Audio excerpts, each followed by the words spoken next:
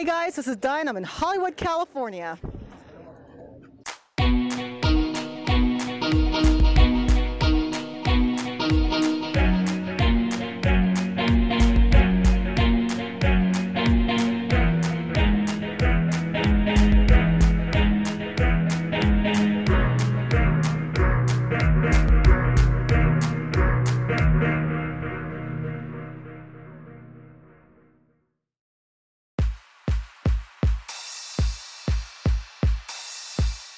My name is Dee.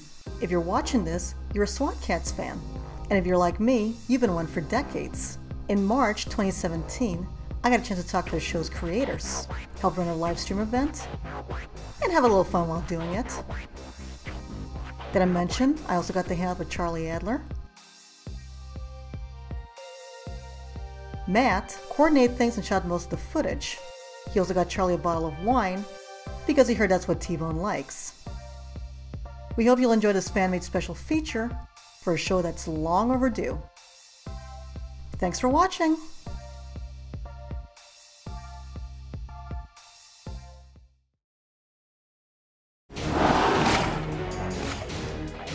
Nice knowing you, Razor! Thanks, and it still will be. I've been saving this for last! Hang on!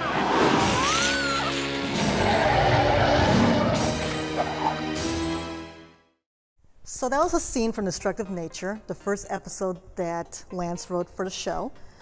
And it was an all-around fun adventure which kept both the SWAT Kats and the Enforcers occupied in several different areas. T-Bone was in the air, Razor was inside the building, and the Enforcers were trying to get inside the building. So Lance, what was your favorite moment in Destructive Nature?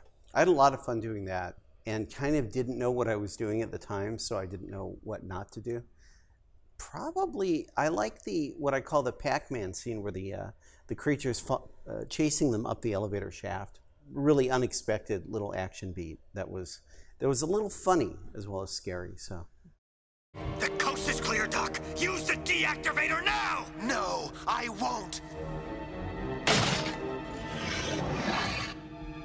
Don't you fools understand?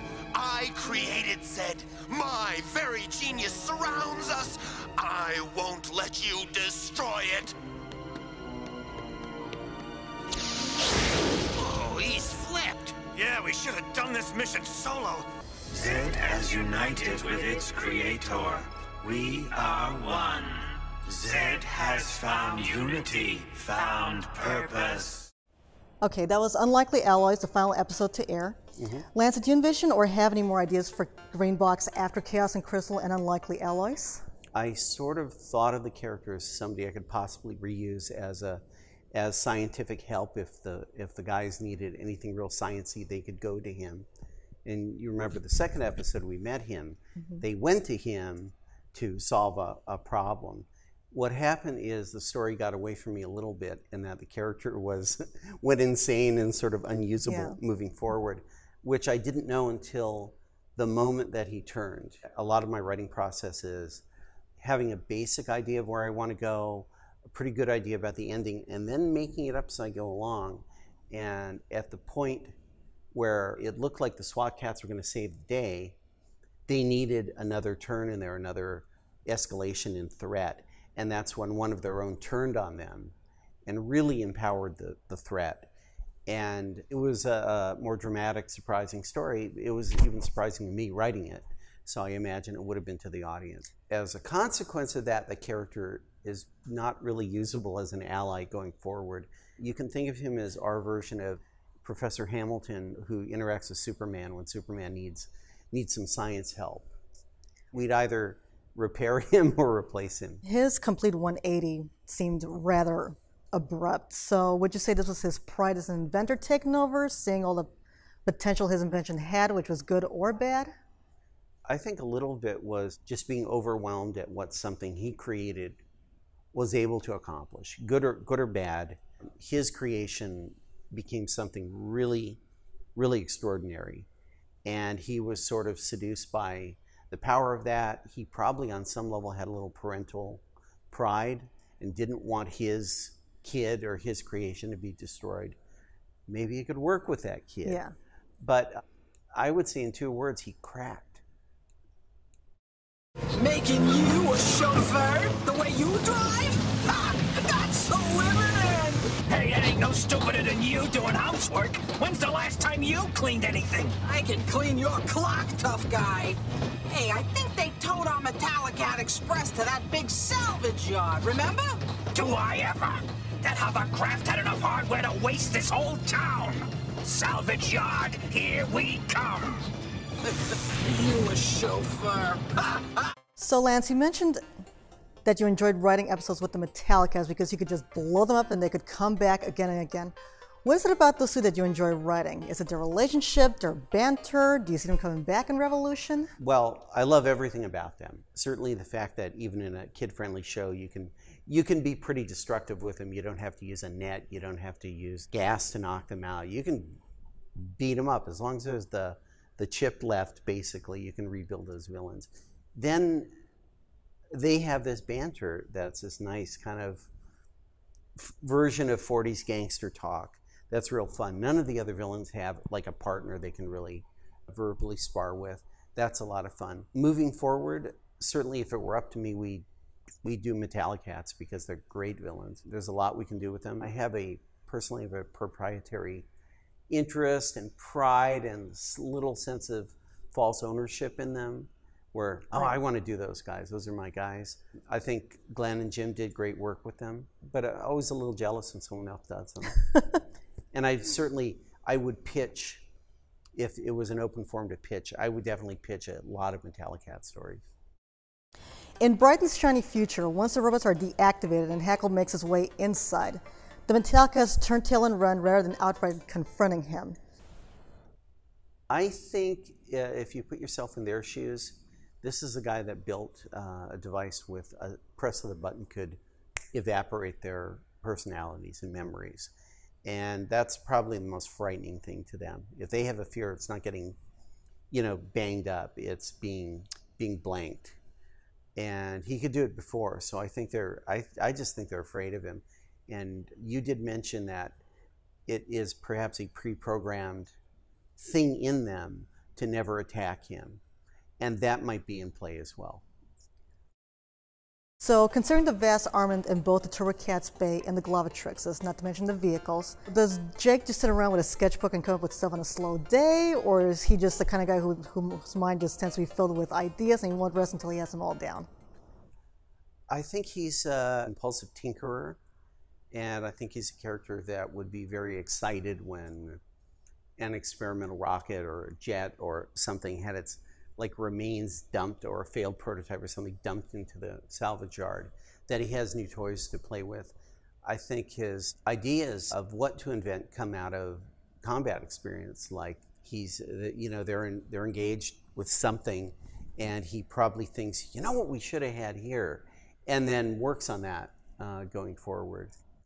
Are we to assume that in the first season the SWAT Cats were planning and or taking notes as they went along? We were sort of thinking what would be nice to have here, and that's in our heads, to put in next time. The real global answer, it's a little lazy I suppose, is we're going to give them what they need to make the best story we can. All right, and as an addendum, would you say that the Glovatrixes are voice activated, trigger activated, both? I think they're both. All right. So you mentioned that a lot of your ideas were inspired from 1950s comic books and James Bond, like the Helicarrier and Cry Turmoil. With all the recent success of Disney Marvel's Avengers movie universe, has inspiration hit for any future episodes? Well, no stories in particular. I read a lot. I look at a lot. And it's all in there somewhere, stirring around. I try not to be too obvious about it. I thought I would get away with the Helicarrier because it was in some 1960s comics and then kind of gone. And then there wasn't a major motion picture, so you can bust me on that. I try not to be too obvious about that, but what I like is the tone of something. I like seeing a rhythm of a story, like emotional shifts and reverses and things that give me these oh wow moments that I like to put in a story. The last scene of, probably my favorite thing in any SWAT Kats I did was the last scene in my first Metallic Cats episode where Farrell did this reverse, and it's not even the main character, and I couldn't tell you where that moment might have even been inspired from, but it's ideas like that where it's unexpected and kind of delightful that I want to put in as much as I can. Mayor Manx, can you tell us exactly what's been happening on Anacata Island? It's been a truly spectacular groundbreaking, Anne, for Mr. Young here's new high-tech industrial park and golf course. Huh?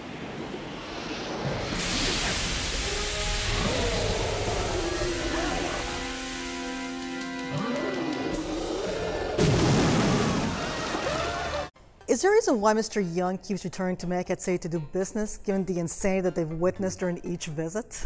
Well, it's funny. They're clearly not learning from mistakes. Manx is not a great guy to deal with. I think in a lot of ways they're cautionary tales for their eventual successors, whether it's Cali or another business consortium. It's comforting to the audience a little bit to see a familiar face, and you kind of know what to expect. And then you can reverse that expectation if you need to. So.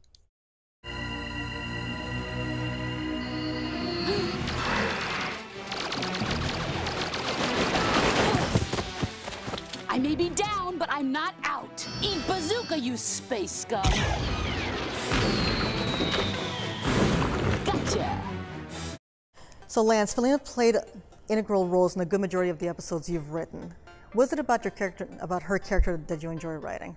Well, I like everything about her. I think her main purpose that we all used in creating the character was, meaning the Tremblays, Glenn Davis, myself, we all had this discussion that the face of the enforcers are essentially peacekeepers and the cops and the military, and the only personality we really see is Farrell, who's an antagonist, and they're not bad guys. The idea of having an enforcer in there that's really great at their job and really essential, necessary, competent, intelligent, capable, all those things. Also, we need a little more girl power in the show that we were kind of lacking. I gave them the good female villain in Turmoil, you know? Right. So that's certainly a little sub-agenda of mine. But I just like her. I like the fact that she's, they don't have a crush on her. They just respect her work and consider her an ally and consider her a really useful, competent resource. Dr. Greenbox, you said you could help him. Can you? Maybe, but I need to get back to my lab. Then let's go!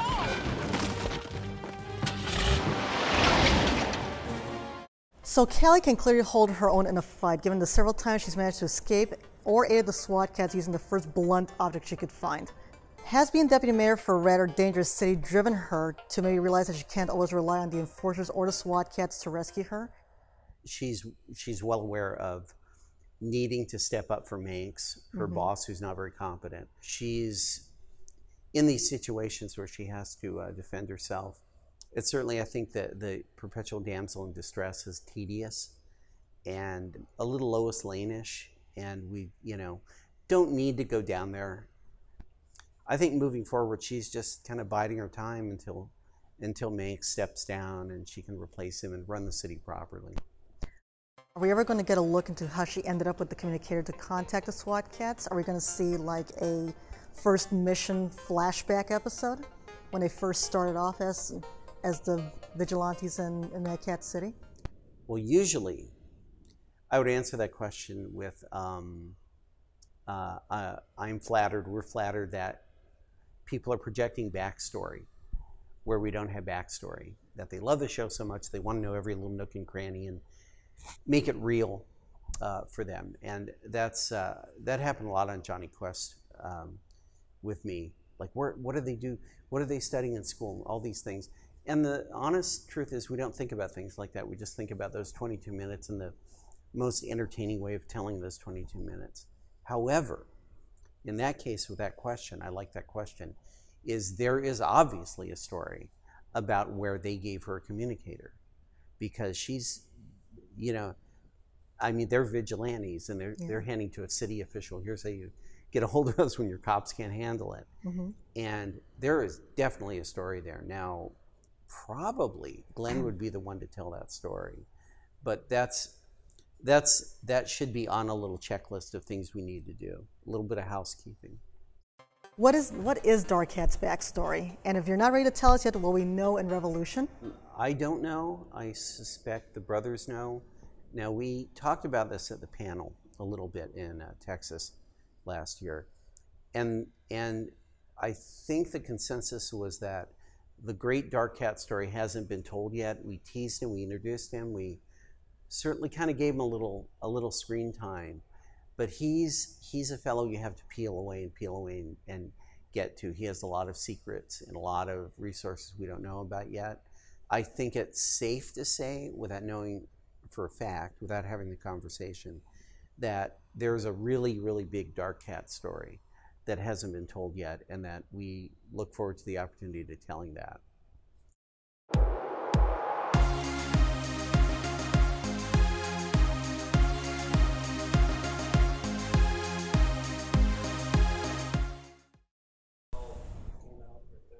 My lapel? Oh, that part. Dun, dun, dun.